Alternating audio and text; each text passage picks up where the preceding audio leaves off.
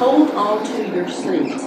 This is going to be a wonderfully informative talk, and we are so pleased and honored to have from American University a real-life journalist from Northwestern, which is probably the best school of journalism in the country, to speak to us today, Professor Lynne Perri.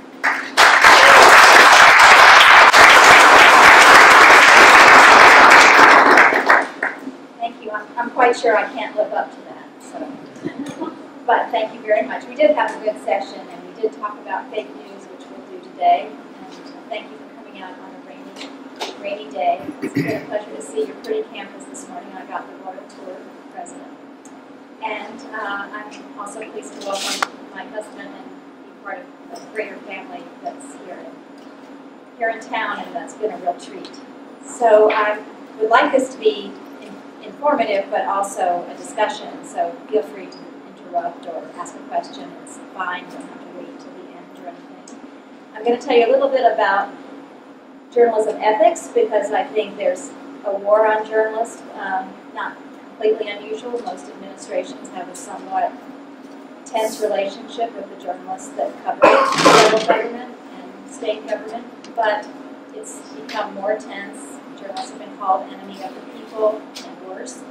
And so I want you to know there is a code of ethics in journalism. We're not licensed like doctors and lawyers, but there is a code of ethics that reputable journalists do follow.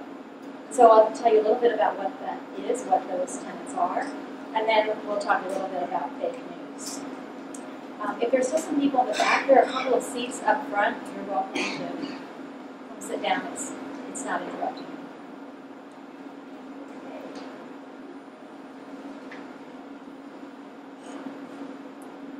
Okay, most of our news organizations in this country follow the Society of Professional Journalists Code of Ethics. That's a base guideline for them.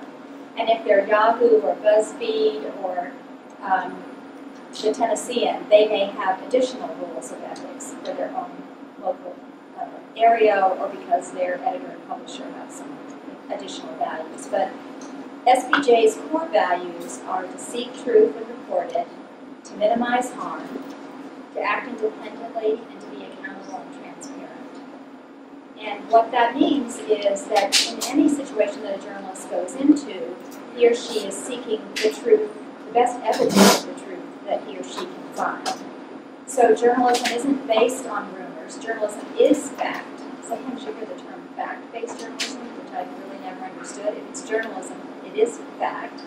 But again, there are different sides to every story, right? And you probably know there are not only two sides to most stories, there are multiple sides. So seek truth and report it the best you can. Minimize harm means you take care of the people you interview, you care about what they have at stake in giving you an interview.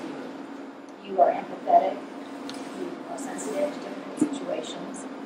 Acting independently is what it sounds like. We're not, as journalists, beholden to the people that we're reporting on. We're independent, but we always keep in mind our readers. What do the readers care about? What does our general readership, our general population want to know, need to know? And then there's a really renewed and heightened emphasis these days on transparency.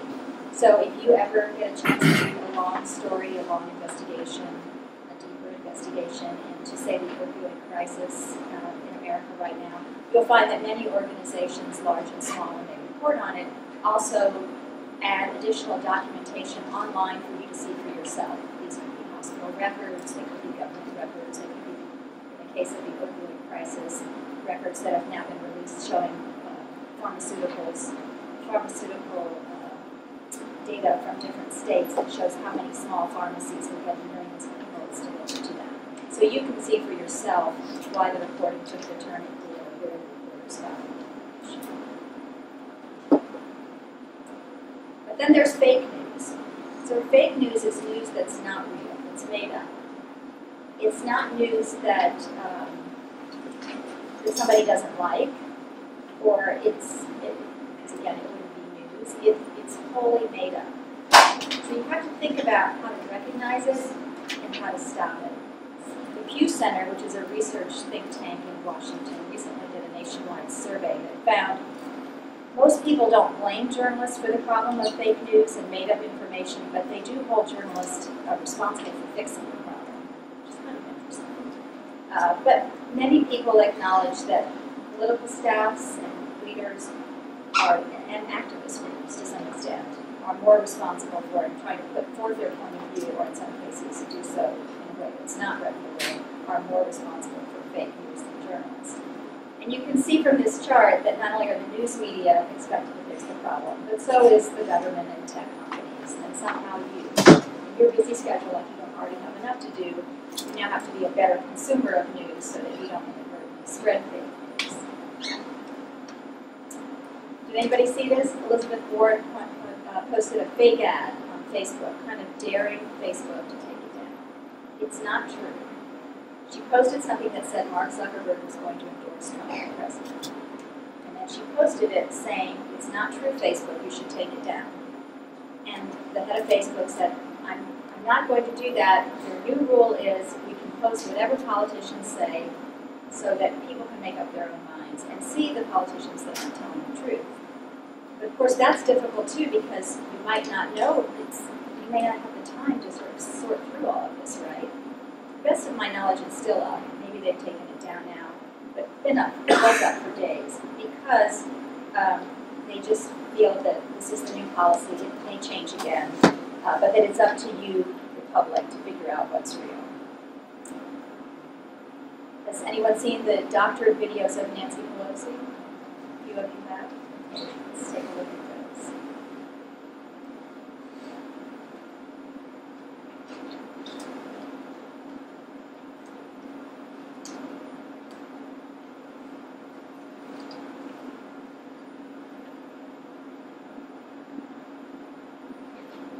Pray for him, and I pray for the United States of America.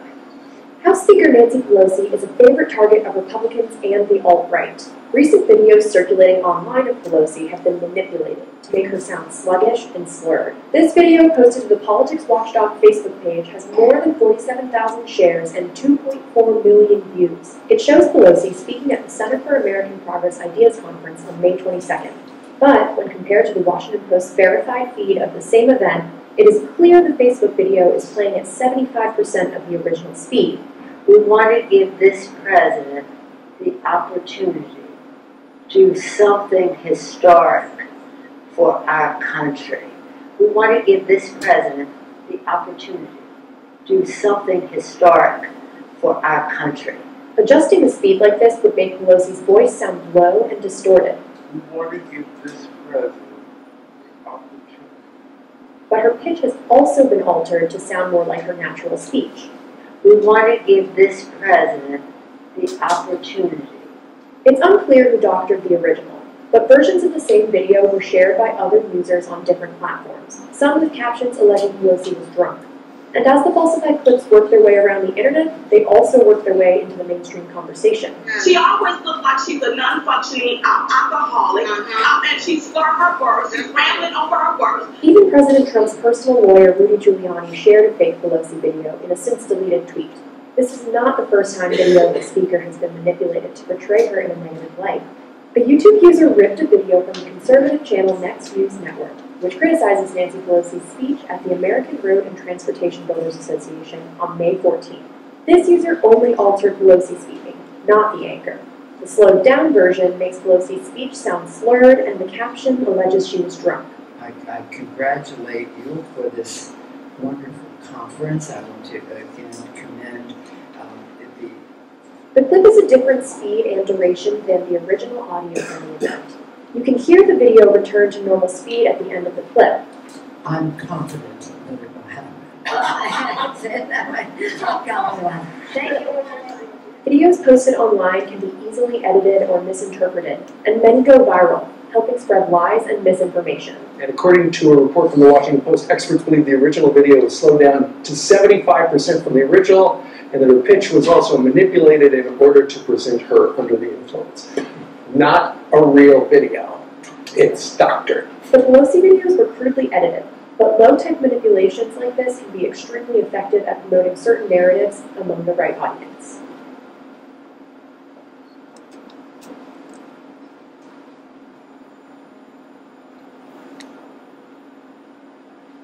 So I show you that to scare you, because it is scary what can happen with technology these days. Photoshop, of course, is everyone's favorite way to manipulate photos, but there's a lot of video technology now that will allow you to. Amazon announced a round of new products, almost all of which have one major thing in common: to put Alexa everywhere. Okay. The tech giant revealed a laundry list of hardware. There's a high-end Echo Studio speaker, an updated Echo Show smart display, ring security. Sorry about that. Because it is scary, and so it is difficult sometimes to tell when something's altered. As you noticed in that one, they changed her pitch as well as the speed, and so it did sound like her. It just sounded like something was wrong with her. So now I'm going to put you to work. I want you to think about whether you've ever encountered a fake news story online and inadvertently shared it with your friend group, or pass it along verbally to someone. So if you could just turn to your neighbor and talk for a minute about whether you realized later that you shared something that wasn't real.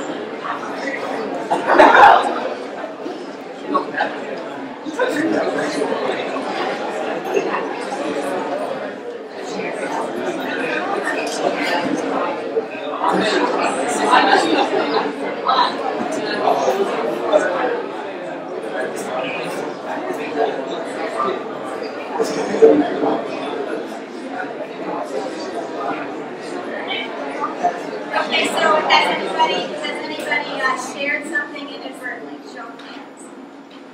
Okay. Has anybody been the recipient of it and questioned it, even if you didn't share? So give me an example.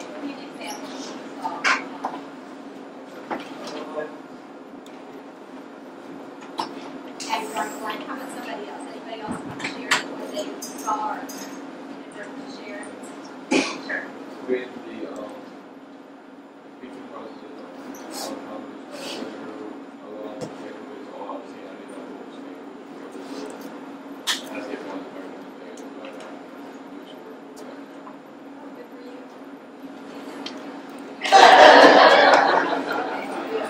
Always, especially in Facebook, trying to always and it's always something that's not one type of always public. It's always kind of stupid in my opinion. But I always have a tendency of always looking at where this is from. Oh, good for you. Yeah. So I cite my sources. And so if it's not from the LA Times, CNN, anything like that, MSNBC, Washington Post, USA Today, I do not believe any of it. Because it's not liable, it's not true. Right, and I don't want to imply that you have to only see things on mainstream media for them to be real. There are lots of alternative sites out there that are doing good work. It's just that you have to be really careful. Was anyone, have any of you individually been the subject of something fake that was spread online? You were? What happened? Was it of any video or just a?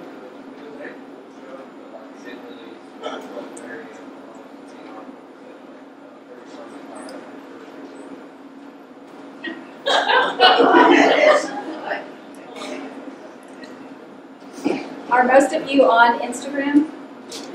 How about Facebook? And Twitter? What? No? I heard some no. Okay. And what else? What else do you use? Snapchat. Oh, Snapchat still? You're not on Snapchat? Okay, well, it sounds like everybody likes Instagram, right? Am I hearing that? Do you find anything fake there, or is it more likely to be other socials?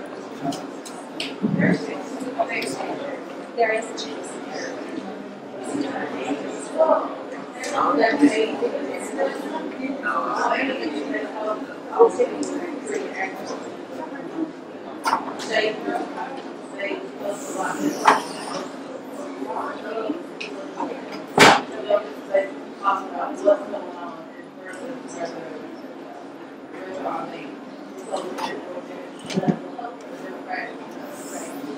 Oh, they're all equal opportunity offenders, so it's not just Republican or. Yeah, so but everything they share about politics, all of that is pretty spot on with what's going on. Okay. So there's a way you can check. Of course, you may or may not have time, but there are also people who do it for you. There are some fact-checking organizations out there that work really hard at this every day, all the time, particularly to check political speech. And it's not that individual reporters covering something aren't also checking information as they write about it, but sometimes in the rush of news and coverage, they can't check every single thing that someone said. So that's where these fact-checking departments come in. So I'm now going to show you a second video that I think you'll.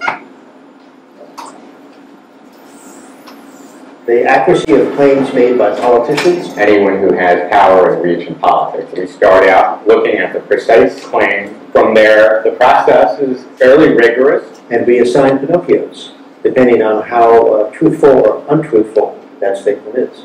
I think people are well served by having someone reading through reports to find out whether some talking point that you hear a lot on TV from a politician is really accurate or not.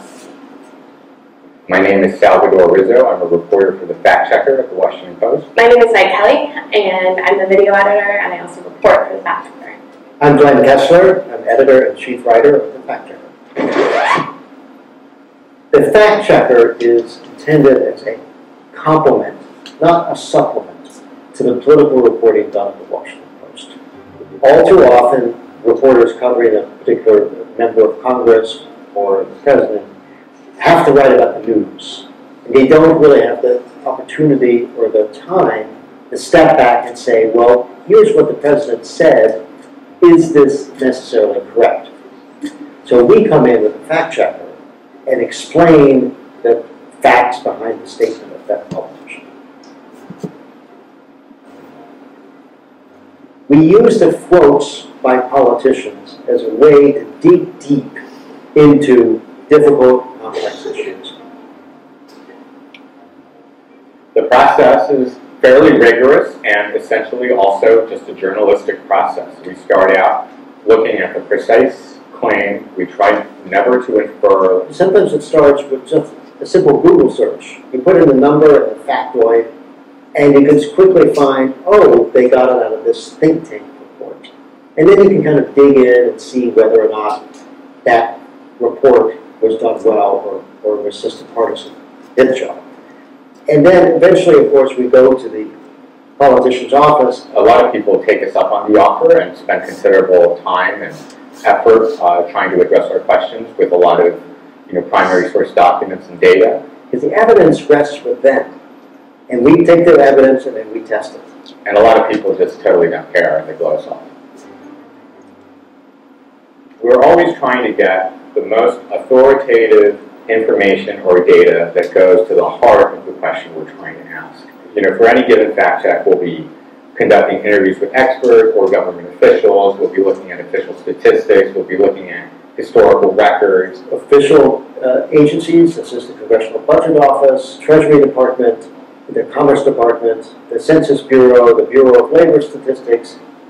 For one fact check, I talked to a lawyer in Miami who represents drug courts because, you know, just that's where the fact check took me, and that's what I did.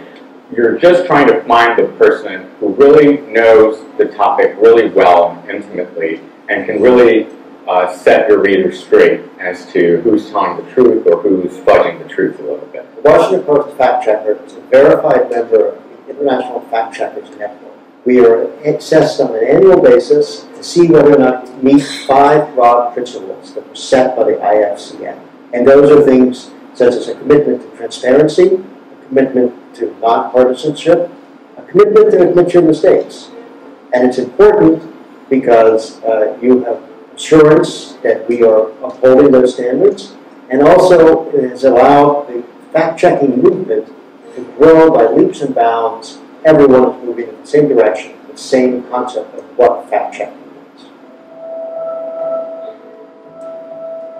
Our job is really both to translate sometimes what the columnists are doing, but also to do our original reporting that allows video to really shine. For example, sometimes you'll see a politician or public figure tweet out a misleading video. We've gone and sort of figured out where that comes from and what you're actually looking at as opposed to what a politician might be saying. More and more we have visual stuff all over our culture, and I think having video as part of the fact checker allows us to be engaged with that part of politics as well. Tired of it. Because they recognize that some people did something. So much is communicated through video these days. Our role is really important in that it provides a different platform and a different space for the same great reporting that the fact checker has always been known for. The ideal fact check is usually something that involves a number. That's something that can be tested, scrutinized. Often we're not quite sure what we're going to be fact checking when we walk into the office that morning. Most of the time we're writing off the news. Often that's where you'll find, you know, the material to fact check that will really grab people's attention and will really serve a purpose in the moment of the debate. We have to work fast, we have to work quickly, but people have learned that when we come calling, they tend to quickly answer our questions. Well, Pinocchio, you know, was a little boy whose nose would grow when he told a fib. My nose! What's happened? Perhaps you haven't been telling the truth. There's sort of a ridiculous aspect to a cartoon character in the middle of these weighty political debates. A 4 Pinocchio score on truthfulness. 4 Pinocchios from the Washington Post. We gave him no fewer than 8 Pinocchios. The newspaper's fact-checking team says that Trump has now told more than 10,000 lies or misleading claims. This is a remarkable number. That's a ridiculous number. Like, if Trump was Pinocchio, he could probably tell you what it smells like in China. That's how far that is. Where are the fact checkers? Where are the fact checkers? Pinocchio. I mean, the Pinocchio is just a shorthand. 4 is for a whopper. 3 is for something that's basically mostly false. 2 is halfway there. There are issues. It could be something taken out of context, not the whole story. 1 Pinocchio is not bad. That means it's probably mostly true. We also have something called the Geppetto checkmark. Geppetto, of course, was the man who crafted Pinocchio, but we are rather careful on how we award it. We tend to focus on statements that are unexpectedly true. You know, we try not to be too scary about what we do, but we are watching you. You know, literally that's all we do. We look at every single thing the president says. You know, we spend hours going through transcripts and tweets and video. If it's off by 1/100%, it's like I end up getting Pinocchios, right? All the people running for president, you know, they're starting to get to know us. Freshman members of Congress, they're starting to get to know us. You know, we are watching you. It's part of our job. Don't take it too seriously. One thing about the fact checker lots of people don't know is that so many of our ideas come from reader submissions. So if you see something, or you're at a town hall, or you read something in your local newspaper that just sounds fishy to you, please send it our way. We would love to check it out. So the question is, what can you do? There are a few things that the Society of Professional Journalists recommends you do. You can take a closer look at the story and see if you recognize the website. See if it really makes sense to you. If it's not a .com or a .edu or .org or .net, it might be suspicious. There are some other ones out there, but those are the most common. Look behind the headlines. A lot of fake news uses all caps and exclamation points. Check other sources. Sometimes if you're interested in something and you wonder if it's real, if you do a basic Google search for it, you should see 4 or 5 news organizations reports on that thing or that data point or that action pop up, not just one. And then you can look also at when it was published. Sometimes fake news is published 2 years ago, 3 years ago. It's something that maybe was true at one time, or part of it was true at one time, and someone has resurrected it and doctored something to make it look like that thing is true now. You can think about your own biases. Are you reading sort of the same things all the time? Do you owe it to yourself to sometimes look outside of your normal reading habits and see what else is being reported? And then, you guys all know The Onion. It's a satirical website, but a lot of people don't know The Onion. Sometimes The Onion stories have been circulated. The headlines are sort of so outlandish or funny, then those get circulated and people don't know what The Onion is, and they think it's real. Now the question is, do you have the time to do all this? And that's the biggest problem, right? This isn't your job. You have lives and jobs and school. So it is really hard. But my recommendation is you'll actually grow from even doing this once in a while, because you'll begin to yourself get better educated about what kinds of news is out there, different kinds of news, different ways of storytelling. The way the news is told by CNN may seem to you obviously liberal and Fox obviously conservative, but there are lots of nuances in there, and there are lots of organizations that pride themselves on in being nonpartisan and non-political, and so they are trying to go that middle road, that straight arrow that tells you there are multiple sides to this and to present nuanced stories. So I think it's kind of a hard thing to get in the habit of. Obviously, you can't do it every time someone sends you something. It's kind of outrageous, but it's a good thing to try. So I'm going to stop there and take questions. And Randall, do you want to come up, or do you want to have some questions too? So I want to read something too. Okay. This is the Bill of Rights. The Bill of Rights is the first 10 amendments. And the first amendment, I want you to hear this before you answer the question. Amendment 1. Congress shall make no law respecting an establishment of religion or prohibiting the free exercise thereof, or abridging freedom of speech or of the press, or the right of the people peaceably to assemble and to petition the government for a redress of grievances. You hear now, in the last few years, you hear a lot about the press as the enemy. But you see, that was number 1 of all the amendments that we now know was first 10 is the Bill of Rights. So I want us to think about that and set our state. And let's just start with Dr. Parker's question. Some of the information here comes from the New Republic, Spirit of Transparency. In 2018, 34 journalists were killed worldwide, making a 90% increase over 2017. 251 were put in prison, a record high. And we have a president who attacks the press almost daily. In this era of unprecedented danger for journalists, what effect has this had on the teaching of journalism and the student population of budding journalists at American University and journalism school? Well, it's a bit of a Trump backlash, so enrollment is up. A lot of people still want to write, just want to write.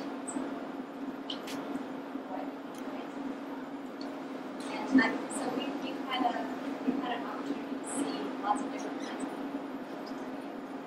And I've read that journalism graduate programs are slightly down. That may also be the price of it. But undergraduate programs, questions?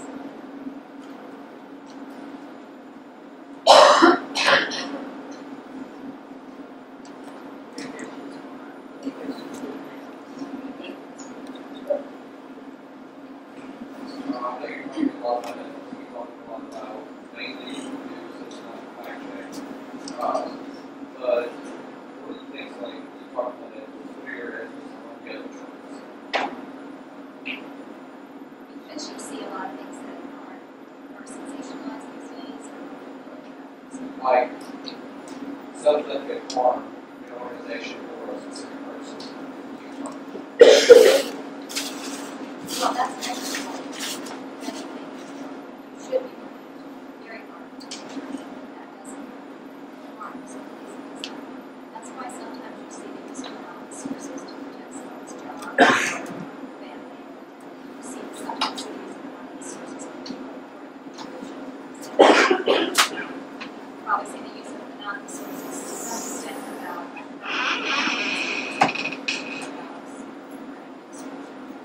so I'm not advocating for anonymous sources. I think most news organizations try hard not to use anonymous sources, and you should know that the sources listed as anonymous, the editors know the source is somewhat as verified as a person that exists. But the goal is not to harm. We talked in the earlier session, I mentioned the spotlight, and you can see that the Boston Globe's coverage of the Catholic Church. There's some interesting scenes in that do a good job of explaining how, in order to talk to people about very sensitive information, in this case, use spread of the church, mostly men, boys. It's a difficult thing to talk about. It's the lengths that the Lord had to make us feel comfortable and to trust her information and to make sure that it's felt that they know what happened, but when they were identified. It's a family and social. So I'm not in favor of journalism. I'm not in favor of any but I think it would be pretty unusual for a representation to talk about all of that.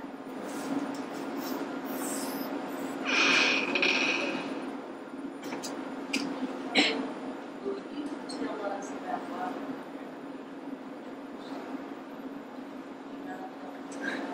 well, I was kind of a national security issue for a while. My team had picked up a 9/11 terrorist, and one of the individuals we had not located yet. So we're working on your life perspectives. But I did actually have a question for you in regards to me. I do a lot of stuff for Fox News, and also stuff for CNN, and talk about terrorism stuff. But I'm not a journalist anymore. But when we talk about those two, there's no doubt one's here and one's here, right? And there's so many outlets that are left, far left, and right, and far right. When a journalist goes there, what's your opinion or your feeling about the big media guiding them how to report versus, because, versus Fox not really saying CNN and vice versa? I don't know that because I don't work at Fox. I think there's some really talented person I'm not crazy about smart people and they're shouting at each other on these big panels. I don't understand that. I understand it makes it good television and stuff, right? But I do think they're really. I have read that there have been editors at Fox that pressured some reporters to report something differently. And again, I'm not big for that. I think reporters all the time are trying to get editors to run the story the way they saw it, based on what they. But I think there are smart people at both places. But no patterns. I don't know. I really don't know because I don't know. But I think many news organizations like to think there are people are complaining about them. It's good people are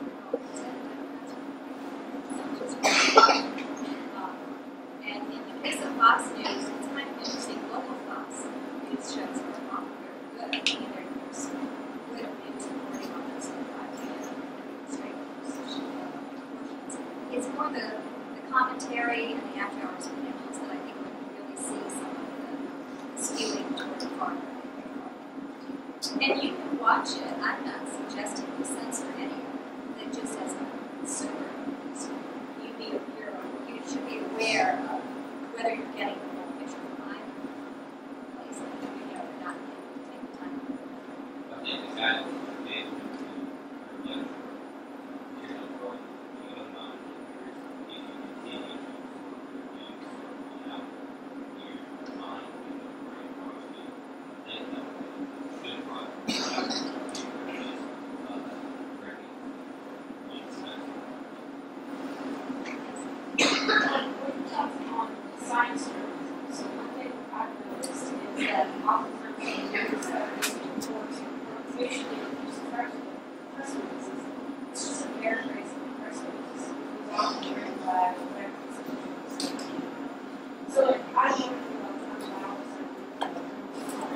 they teach smart science factors, some kids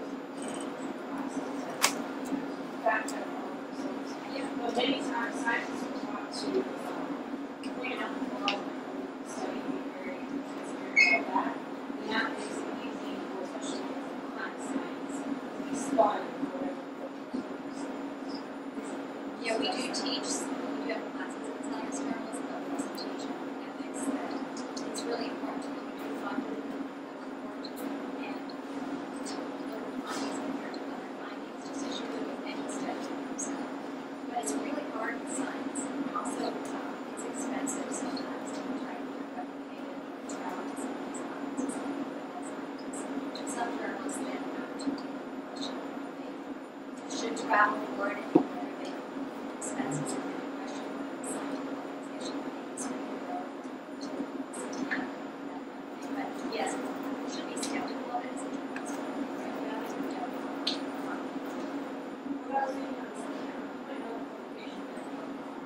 It's like a list of studies that you see every time. The top students experiments about one of them was about ethical possible group laws or something like that. Because I've been at conferences where it's almost right, so that drop that means that you understand your biological model or something process. So it's almost like a